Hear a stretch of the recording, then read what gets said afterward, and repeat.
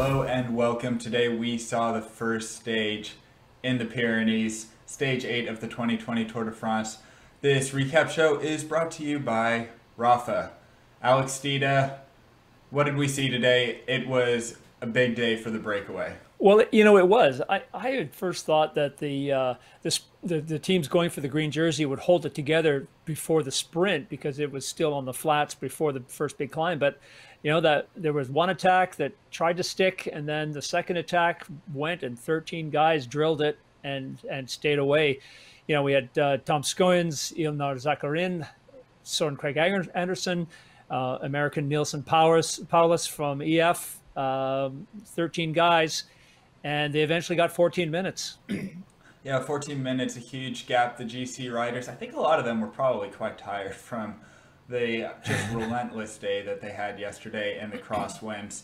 A mountain stage is not necessarily what anybody was looking forward to today. But the breakaway riders, they were opportunistic. They made the most of the GC riders' tired legs, and they went out for a hitter. Ilnur Zakarin, when I tuned in, I thought that he was going to be the clear winner. There was an HC climb. There was another very difficult climb before the descent to the finish. I, however, forgot that Ilnur Zakarin, he can't really get himself down a hill that well. There's no excuse for it, really. If you're a professional at this level, you had better be a good descender. I know Thibaut Pinot had that problem a number of years ago. Went to find a descending coach and worked on it. He went into a race car and figured out how to go, take lines through corners. Ilnur Zakarin is a good climber. He doesn't look great on a bike, but he can climb. But on those descents, parts of that second descent on the Portobello, he was on the brake hoods descending at 80 kilometers an hour. It's so unstable. I just wanted to reach through and grab his throat and shake him. It's just so frustrating. Well, maybe you should be his descending coach. I don't know. I'm a fan of descending in my hood sometimes, but Ilnur Zakarin, whatever the case, I don't know. I feel like I get a little bit more like fine-tune control. I don't mind the hoods, but Ilnur Zakarin, whatever he's doing, it looks very dangerous, very ineffective. Yeah. He is not doing a good job of getting down a hill. And Alex, I think he's getting worse at it every year.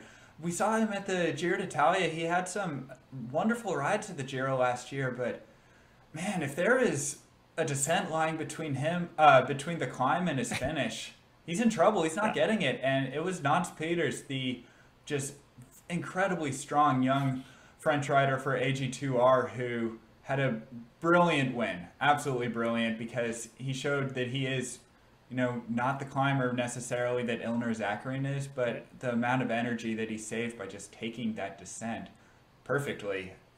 That's how you win a Tour de France stage. Well, Zakarin was with him at the top of the Portobello, the second to last climb, and Nans Peters dropped him on that descent and then just stayed away. Zakarin tried to claw back on the Périsord, but it just wasn't there. And then once he got to the top of Périsord, it was descent to the finish. And Peters, he had the bit in his mouth.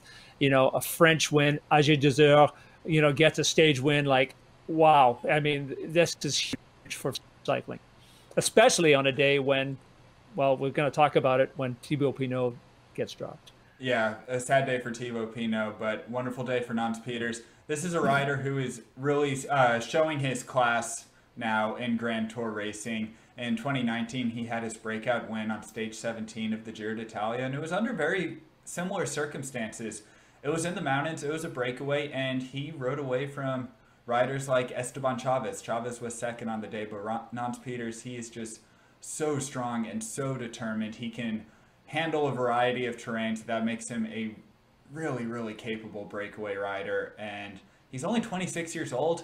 This is his second Grand Tour win. He seems to really be finding his legs. I'm excited to see what becomes of him.